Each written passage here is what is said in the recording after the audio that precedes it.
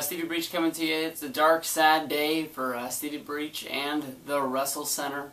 One of my favorite guys, I don't even want to call him my favorite guy, just one guy that I sort of stuck up for and said this guy has a future in wrestling, was released today from the WWE. It was a long time in the making. He probably honestly should have been released a while ago.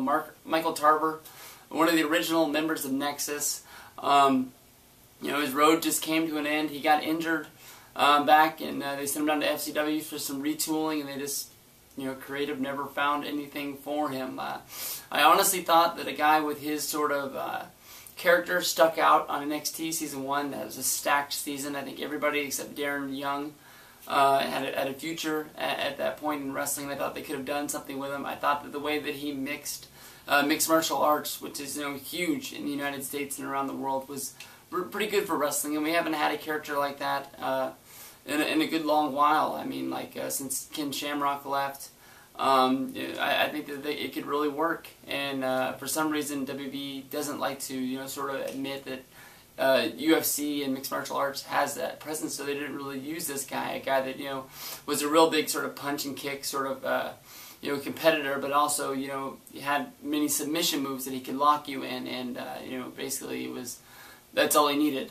I can't remember, on NXT he had some sort of slogan, he only needs 3 seconds to make you tap or something like that. But this is a guy that I really stuck up for. I was able to get the Tarver T, get that going on YouTube. I thought that was pretty cool that he had his own little hand thing. I thought that made him stick out. Plus, if you remember back to NXT Season 1, it seemed like every week he had a new t-shirt, and those suckers were getting over.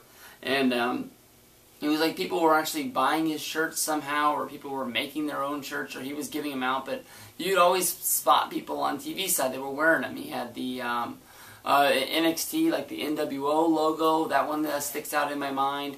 He had just basically a Tarver T shirt, and just other ones. I thought it was cool that WWE let him use his own merch to sort of try and get himself over, because it didn't seem like the other guys, except for their ring attire that they wore down to the ring, anybody had their own merchandise. And that's what stuck out in my mind. Michael Tarver, honestly, he's not really going to be missed, but I thought if they would have used him, it would have been right. But, he was a big part of Stevie Breach, and he was a big part of the Wrestle Center. The whole Nexus thing blew up like crazy, and I was one of the big Nexus supporters, so he will be missed, but not much. Most of you, maybe 9/10 of you guys aren't even going to really care, but, if it was just for one last time, we'll all throw it up and we'll do some Tarver T's and leave you with that.